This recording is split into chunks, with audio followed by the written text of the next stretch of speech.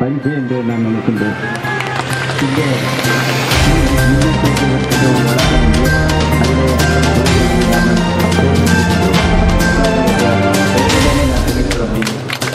அதற்கும் மேலாக இயக்கிக் கொண்டிருக்கின்ற முனைவர் டாக்டர் நடேசன் அவர்கள் பாரதி வித்யாலயத்தில் ஒரு 10 மடங்கு பெரிய ஒரு நிறுவனம் கொண்டார். இந்த பாட்பாண்ட் என்கின்ற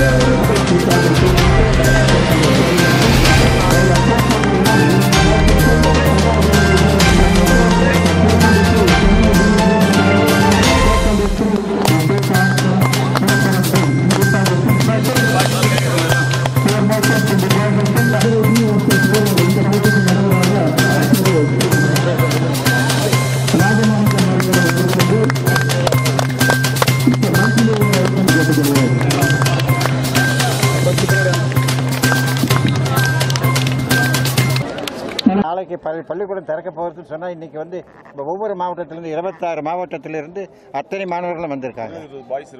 22 மொத்தமே 300க்கு மேலே வந்து ஆணும் பெண்களும் 2 பேரும் வந்திருக்காங்க. கேர்ள்ஸை வந்து ஒரு குடும்பம் மாதிரி அவங்க தாயார் தகப்பனார் இல்லாத சின்ன ஒரு 14-15 வயசு பெண்களை எங்களை நம்பி அனுப்புகிறாங்கன்னு சொன்னால் இந்த கழகத்தினுடைய பெருமை என்னன்னு பாருங்கள். கண் போல் பாதுகாத்து எமை போல் பாதுகாத்து இவங்களெல்லாம் திருப்பி அந்த இடத்துக்கு அனுப்புறதுங்கிறது எவ்வளோ பெரிய பொறுப்புங்கிறது அது நடத்துகிற எங்களுக்கு தான் தெரியும்.